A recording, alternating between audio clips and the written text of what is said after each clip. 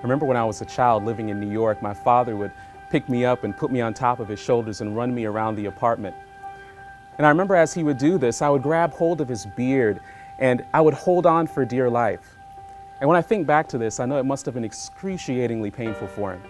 Yet in those moments, I just knew that my father loved me. The Bible describes God as three co-eternal persons. There's God the Holy Spirit, God the Son, and then there's God the Father.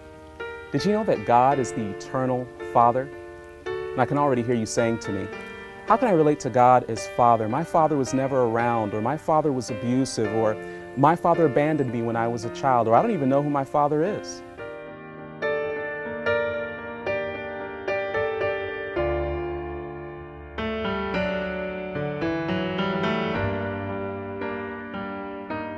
Please hear me.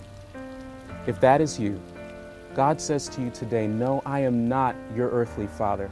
I am your heavenly Father. And when the Bible describes what your heavenly Father is like, it says in 1 John 4:8, God is love. He loved you so much that the Bible says in John 3:16 that God gave His only Son, that if you believe in Him, you will have eternal life.